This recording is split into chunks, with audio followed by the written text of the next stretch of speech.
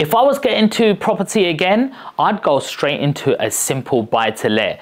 And here's why. You see, have you ever walked down the street and you've ended up realizing I finished my education, I've started work, now what? Well guys, my name is Sean Land and I'm a property expert. I actually bought my very first property over 20 years ago. And in this video, I'm going to tell you the exact blueprint on buying your very first home. I'm going to tell you all of the tricks of the trade and how you can take the quickest shortcut to buy your first house. So before we go any further, make sure you smash the subscribe button, leave me a comment, and make sure you share this video because this is the only thing that you'll need to buy your first house. You see, the very first thing that you actually need is you need a little bit of finance. And sometimes you don't know what that looks like. Well, this is what it looks like. When you get paid every single month, the very first thing that you'll actually need is something called a mortgage. What is a mortgage? Well, have you heard of something like a credit card or a loan? Basically that. You're borrowing money off the bank, but it's actually attached to the property. And why do you need one of these? Well, it will help you to actually buy that house. You think, I see this big property and it's worth 400,000. I need 400,000. No, you don't. The bank's gonna give you 75% of that at least. Now, if this is a house that you're gonna live in, you actually only need 5% of that money. Great news, right? And the banks will lend you all of that, and all you gotta do is put like 5, 10, 15, 20% in from yourself, and the bank will attach that together so you're able to buy this house. What is the requirements to getting a mortgage? Well, if it's for you to live in, here's the thing. All you gotta be doing is working, which is what we're doing anyway. You wouldn't even be thinking of a house if you weren't working. You need pay slips, you need a small deposit. Small deposit could be anything from 5% to 25%, depending on the mortgage product you're going. And here's the thing, if you're with a partner and you're doing this together, you can add both of them together to make it even easier. The next thing that you'll also need is you'll need your bank statements, and these days it's all online and the banks accept that. And finally, you'll need your ID. You'll need your proof of identification so the banks can do all of their AML checks, which is anti-money laundering. They want to make sure you are who you are. So now we got that out of the way, you're probably thinking, what's the right amount to borrow? Well, here's the thing. If you are currently renting and you want to buy your property for yourself, the likelihood is a mortgage is going to be similar to what your rent is, apart from you own this property now. And the thing is with properties, they go up in value. So over time, property prices will probably go up, but your loan will stay the same. This means that you will actually earn from this investment that you currently own. Now here's the thing, if you've got your own house or you're living at home and you're quite comfortable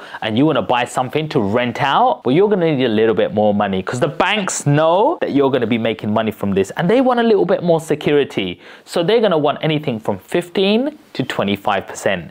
So here's an example. If something's for 400,000, if you want to let that out, you want at least 100,000 to put down and the bank will lend you 300,000. So the next question I'm hearing you ask is, Sean, there's two types of mortgages in terms of interest only or repayment. What do they mean? Well, exactly what it says on the tin. Interest only means that you're never paying that loan back off to the bank. You're actually just paying the interest. It sounds like a really bad thing. However, the benefit of this strategy is your payments every single month will be lower. And if you save your money in a separate account, every year you can end up paying 10% of that loan down if you wish. If you have a repayment mortgage, your payments will be higher, but that's not because you're paying for the fun of it. It's you're going to be paying some of the mortgage off and the interest on top of it. So if it's a 25-year term, at the end of the 25 years, your mortgage will be finished. And if it's on an interest only in 25 years,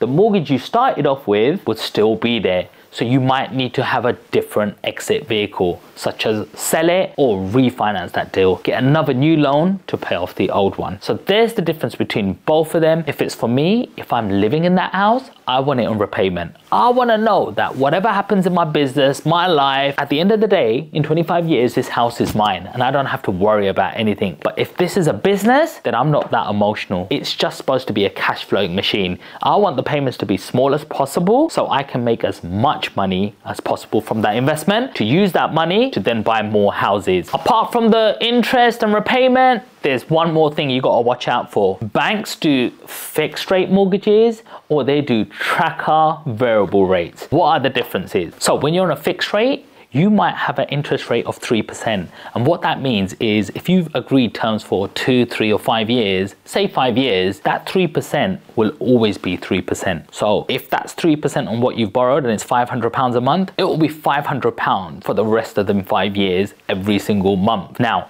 there's another product called a tracker variable, and that basically means it tracks the base rate. You know that rate that the Bank of England say what we borrow money out, which is currently, you know, at 5% or 4.75%, they will say we will charge you 2% on top of that. So if, for example, if the base rate is 5% now and they're saying 1% above base rate, your mortgage will now be 6%. Here's the clever thing. If the Bank of England base rate drops to 4%, you're only 1% above, you'll now pay 5%, so your mortgage will go down. But on the flip side, if the base rate decides to go up, your mortgage payments will go up, so it's less certainty.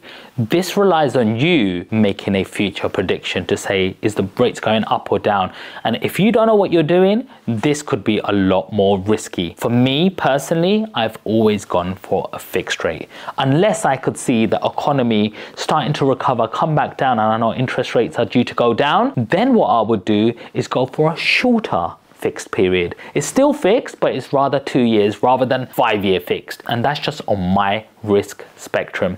On your risk spectrum, you might be at a totally different place, but I need to make sure I know exactly what my payments are, and I need that certainty. Now, I know that was a lot of numbers, a lot of mumbo jumbo, and you're thinking, whoa, my brain's hurting.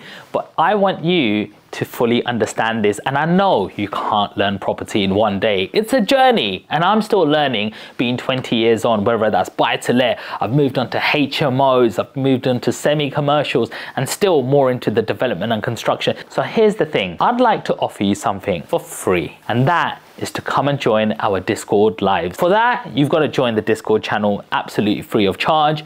We do weekly lives where we talk about all different property strategies. We build a community there. You get to ask questions on our lives as well. Now that's a deal you can't afford to miss. You've got nothing to lose and everything to gain. So without further ado, I do want to say bye, but I want to say I'll see you in the Discord. So until then, I'll see you guys. Peace.